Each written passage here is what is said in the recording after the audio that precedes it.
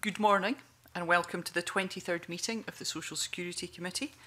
Can I remind everyone to turn mobile phones or other devices to silent mode so that they don't interrupt the meeting. Apologies have been received from Pauline McNeill, who is attending a funeral.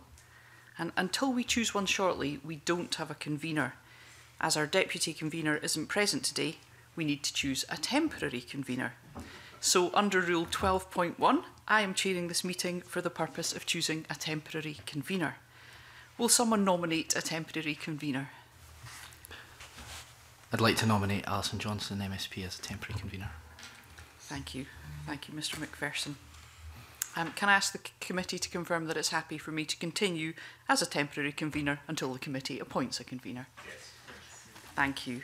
Can I now welcome Clare Adamson to the committee in place of Sandra White, and can I invite Clare Adamson to declare any interests? I don't believe I have any interests that are relevant to this committee. Thank you. Okay, thank you. So agenda item 3 is the choice of a convener.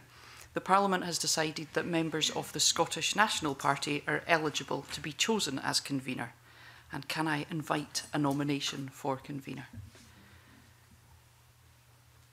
I'll nominate. Okay.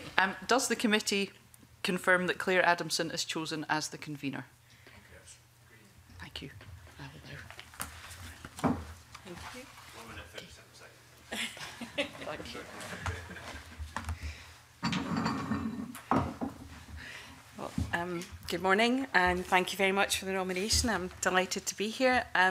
Before we move into private session, I would like to put on record my thanks to Sandra White as a convener. I know it's been a very busy committee that you've done the Child Poverty Bill, and I've been working hard on the Social Security Bill, so I know it's been very hard work, and I'd like to put on record my thanks to Sandra for all her efforts and wish her well in her new duties in the Parliament.